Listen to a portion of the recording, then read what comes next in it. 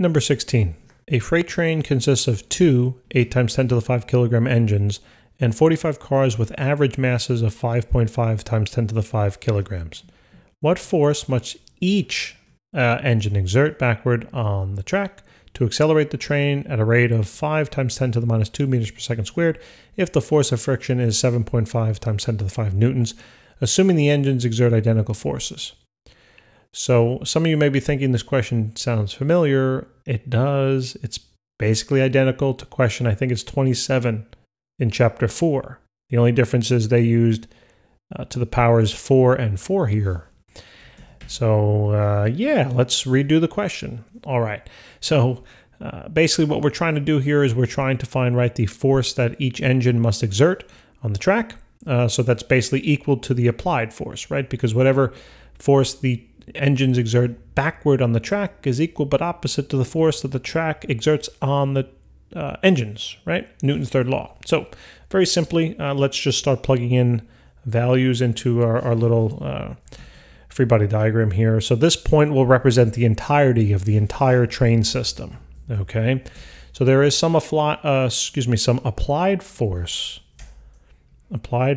not a force, applied force being pointed in the positive, I'll call it X direction.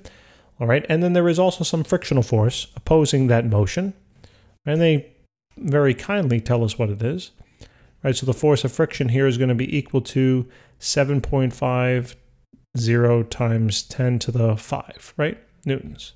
Okay, so what I'm simply going to do here is I'm going to calculate the overall applied force, the total applied force, all right, for the entire train system. And then what I can do is just divide the answer by 2 to find the forces produced by each engine individually. All right. So I got some of the forces in the x direction is equal to max.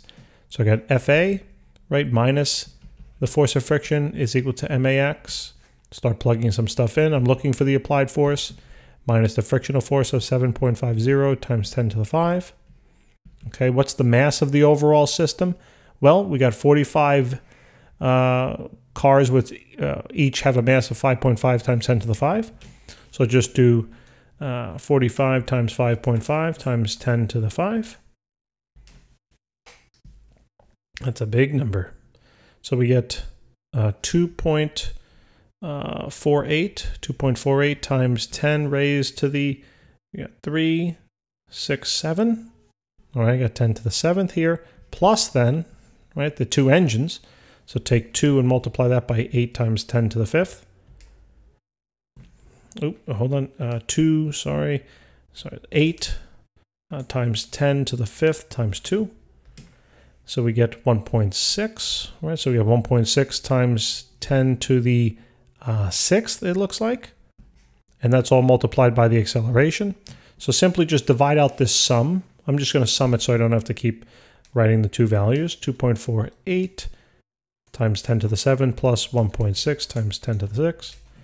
So we get a value of, right, 2.64 times 10 to the 7th. Divide out both sides by that. Actually, wait a minute. What am I doing? What am I doing? What am I doing? What am I doing? Why am I doing that? We know the acceleration, right? Just seeing if you guys are paying attention again, right? The acceleration there is in the problem. It's 5.00 times 10 to the minus 2. All right, so simply we'll add this term on over to the left-hand side, right? And when we do that, we get the applied force is going to equal. So when I add the 2.48 times 10 to the 7 plus 1.6 times 10 to the 6, I get 2.64 times 10 to the 7. Take that value, multiply it by 5 times 10 to the negative 2, and then add to that value 7.5 times 10 to the 5. So 2.07. So 2.07 times 10 raised to the, what do we got here? 6, right? Times 10 to the 6th, and that is in newtons. Okay? So this is now the total applied force, all right? Remember that I want to find it for each engine, and there are 2 engines, so therefore this total force must be divided by 2, all right? And now, when I divide that answer by 2, we get a value of, considering sig figs, it's going to be 1.04 times 10 to the 6 newtons. That would be for each engine. Okay, so that would be the answer for letter A. And now let's take a look at part B. So let's read. It says, what is the magnitude of the force in the coupling between the 37th and 38th cars? All right. So let's just try to detail a quick picture here. Oops. Let's just detail a quick picture. So here's letter B. So I'm going to represent this as 2 points, okay, or 2 parts. Here's this part will represent cars, let's see, between the 37th. Okay, so this will be car, let's say 38. Okay. And here now will be car number 37. Okay. But what I'm going to do here is not only talk about 38 and 37, but what I'm going to do is, remember, there'll be 39 out here, 40, 41, etc. And there would also be then 36, 35, 34, all the way down to the 2 engines, okay? So I'm going to consider each side separately. So what I mean by that is I'm going to take all the engines here, 39, 40, 41, 42, 43, 44, 45, because there's 45 cars in total. And what I'm going to do is I'm going to come up with a total weight. So basically I'm bringing this whole part of the system, okay, into a single point, let's call it.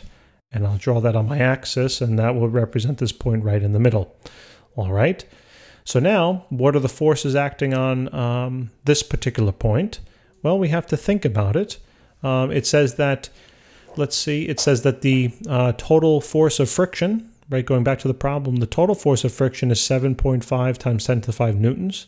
Let's assume that that is equally distributed over every, I think it says that, right? Yeah, it says this over here, right? It says the friction is evenly distributed among all the cars and engines.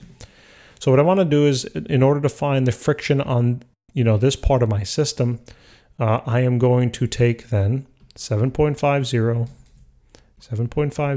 times 10 to the 5th, and I'm going to multiply that then by how many cars I have here. I have 1, 2, 3, 4, 5, 6, 7, 8. I'm going to multiply that by 8 and then divide it by the total amount of cars and engines, which would be 47 because there are 45 cars and 2 engines. All right. So when I do that, let me just move this math and move it on over here. All right. When I do that, what's the value? Well, 7.5 times 10 to the 5th times 8 over 47. We had a value of 1.28. So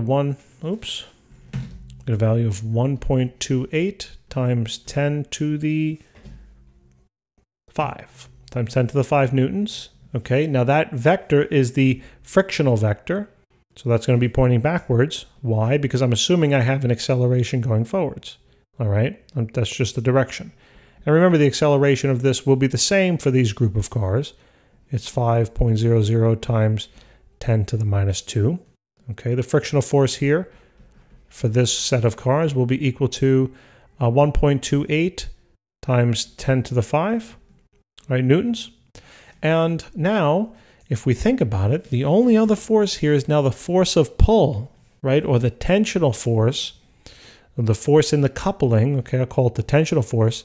The tensional force that is now being exerted on cars number 38 through 45 by car number 37 through 1 and the 2 engines. All right, so this is really what I'm solving for. This is one particular method. There is a second method that you can set up both of these systems with 2 coordinates and whatever. You can, by all means, do it that way. I've done a couple of videos like that in the prior check. You can feel free to check that out, but I'm taking the shorter way here. So now what we can do is now we can finally set up our sum of the forces in the x direction formula is equal to max.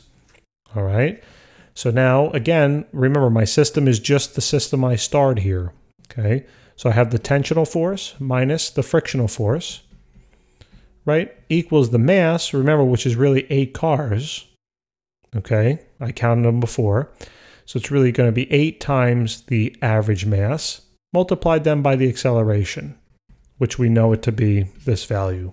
So let's just plug it all in.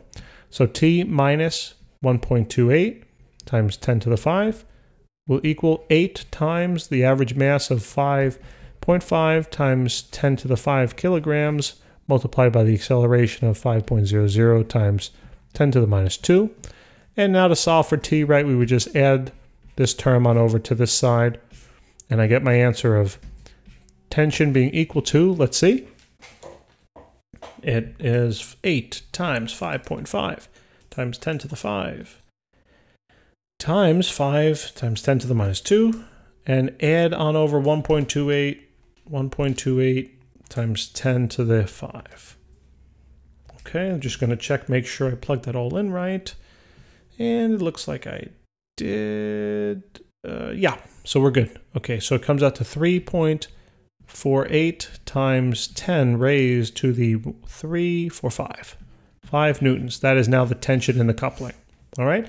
It might be interesting. Go back if you'd like. Compare this now to question 27 in chapter 4. The only thing, like I told you at the beginning of the video, that had changed is just the magnitudes of the masses of the engines and the cars, right? And compare then the tensional force between car 38 and 37 and the applied force by the two engines, and see if you can make it all kind of connect together and the reasons why the numbers are the way they are. Thank you guys so much for tuning in. I really hope this helped. Please do remember to subscribe. That would mean a lot to me. I'll see you in the next lesson.